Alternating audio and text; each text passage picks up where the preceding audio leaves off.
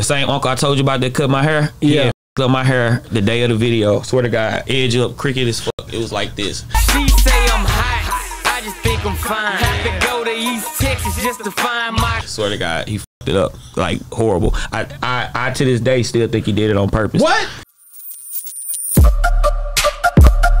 Yeah, we on Boss Talk 101. Yeah, we gonna talk. Do you think your song was a part of the boogie movement era? She told the whole world. She told the whole. Yeah, definitely. It didn't have no dance. What that mean? Just because it wasn't no dance? You know what I'm saying? Yours was straight at the neck. Yeah, Gurl caught a win and couldn't say nothing else. She told her homegirl. Yeah, but just because it wasn't no dance, it was still a. When I made it, that was the intention. Really? You know what I mean? When I made it, the intention was to get everybody at Prairie View to dance to it. That whole jamming though. So that was the only intention I had. I ain't had no intention for nothing else other than maybe this would be good enough to where, they play it at the parties. Wow. And do you think the song, cause I had a guy on here that talked about Show have a song called "Nah For Real," and I love that Big Homie Show. Yeah, Big Homie Show, and my boy Mr. Hit That said the song was so big that it kind of like it was bigger than you kind of got lost in the song and didn't even think about the artist to a point of what he was saying. Do you feel like your song was just huge, and because you had a big song, man? Yeah, I'm bragging 3+6 UBS with every inch. Yeah, I think that's the case too. But at the same time, that's what you want. You want the music to be more than a face. You know what I mean? Like, fortunately for me, my song has lasted 15+ years. You know what I mean? Whereas I can have a gray face, I can have, a black beard, whatever. They still rock with it. And they still rock with it. So, you know what I mean? It's a gift and a curse. It's a double-edged sword. How was it, the music video, and just that time, like when you was going through doing all of that? Run me back into how was that situation? Man, the same uncle I told you about that cut my hair? Yeah. Cut my hair the day of the video. Swear to God, edge up, cricket as fuck. It was like this. She say I'm hot, I just think I'm fine. Have to go to East Texas just to find my. Swear to God, he fucked it up like horrible. I to this day still think he did it on purpose. What? I think he did it on purpose. I think he sabotaged me. I think he did it on purpose. I love him. Like, you know what I'm saying? He's my... The one you owe the money? Yeah, he's my favorite uncle. Like, raised me. Like, I act a lot like 90% of my mannerisms are like him. You think he put you out there like that? I think he sabotaged me. Come on, man. I'm just telling you. Are you serious? I have to be, I have to go to therapy and I have to be honest with myself. You know what I mean? And you have to be honest about everything. And if you're not honest, then you continue to lie to yourself, and then you keep battling the same depression. So you have to be honest, and you have to accept that, that might have happened. You know what I mean? Do you hear this? He's cut my hair since I was 12 years old, right? Since I was 12. Okay, at that point, I was 22. Never. Now, the worst thing he'll do, because he has really sharp blades, like he'll leave like a little scar, but it's a video, so I can have a scar for a day, you know what I mean? Because tomorrow, whenever the scab comes or whatever, the video's over. So it doesn't matter. I can make it 24 hours to do the video, but I cannot make it if my edge up is like this. It was literally like this. Up, I swear to God. Stop, man. You gonna make us go back and look for that? You can go look, because Mr. Boomtown, Mr. Boomtown is so great. That's how great Mr. Boomtown is. He went and called in some lady that do makeup, and this lady that did makeup fixed that shit with the That's why makeup ladies deserve everything they get. Like, when they be on them sets and do that shit. So we can't see it in the video then. You can't. That's how cold she was. I wish I knew her name so I could give her roses. I wish I could. I had to call Boomtown. We had to go down a long laundry list because he probably don't remember. But that lady that day saved the day, because had she not saved, they was gonna shut that bitch down. We wasn't even gonna shoot the video that day. That's how fucked up it was. Hat couldn't save it, and you can't even see it with the hat. That's how fucked up it was.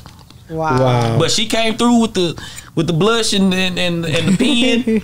I just really like that song was big, and during that time, you got to think about it, man. The wave was on the West Coast, really, like, right? Well, at that time, the West Coast was banging. No.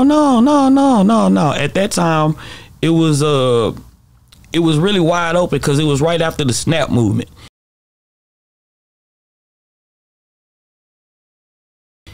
So Snap had just So Atlanta was doing their thing. so Atlanta had the Snap movement, but you and know, the black tees. but it kind of faded. And the white tees. Yeah, it kind of faded. The Snap movement faded because of Gucci. I mean, Gucci and Jeezy. You know, when Jeezy got hot, then everything went back to trapping. So, you know, wasn't nobody really doing the Snap music and shit like that no more. You know what I mean? Until, you know what I'm saying? Yeah, that's right. What, 2007, 2008, Jeezy dropped again. Yeah. So then from about 2008 to 2011 until, well, I say 10 because I'll give you Waka.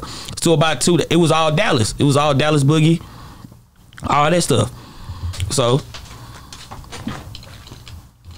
I gotta ask you this question because this has been really getting annoying. I know we talked a little bit off air and stuff like that, but why is it? Because you've been in this profession for how long? 15 years. So why is it that when celebrities get big and they're going to go do promo runs, why do they never start in their hometown? Why do they never start in their region, as in like you're from the South? Why do they never start? There's so many podcasters and radio stations here. Why would they go up west, north, all of those places before they even come back here? Oh, well, okay. When you say that, you have to ask what label they're signed to. Okay. And then most of the time, the label has PR people or, you know, people that handle these things, and they just have relationships with. I mean, you have to think New York is always going to be New York. It's the Mecca. So everything there is always super important. Like I just seen Sauce Walker had did the Breakfast Club. You know what I mean? Like, and so that's a big step for him. You know what I mean? But Angie Martinez, Sway in the Morning, Ebro, all of these different things, you know what I'm saying, because of the reputation they built as a media market, it draws people to go there first. And then from that point, you know, people just kind of, you know how it is, New York, LA, Miami, Chicago, people just kind of look at the big city. If you can make it in the big city, you can make it anywhere, more situation. But that's why I was telling my friend NK it was so important for us to come here, because the audience that y'all have grown, you know what I'm saying, in the past 3-4 years has made it to where people that on the way to work, they listen to a Boss Talk podcast. People that are scrolling on Facebook, like I said, I get OG Percy popping up, you know, I feel like every day, you know what I mean? Y'all have embedded yourselves into the life algorithm of so many people that, you know what I mean? It's just as important as doing a Sway or Angie or Joe Budden podcast or something like that. I just think that a lot of times people want the recognition from other places, and being recognized here isn't as important, or in your hometown as important as it is in other places. Just perspective. Yeah, because even like when you talk about labels, because right now in today's society, you have a lot more people are independent and doing their own thing rather than being signed to a label, but they still continue to do that, as in to go abroad first, as in like further away. But see, even today, it's not a true independent. A lot of times it's like what used to be considered independent is what now major labels do. Because if you look at like what Empire does, Empire would in 97, 98 would be considered independent. You know what I mean? But now they're like a big boy. You know what I mean? Everybody want to go to Empire, or even what 300 does. Like they would be considered independents. But because of the way that everything has gone to streaming and different things like that with the music, that independents can act like big boys and really kind of fool you, just, you know, get in your way. Yeah, we on Boss Talk 101. Yeah, we gon' talk.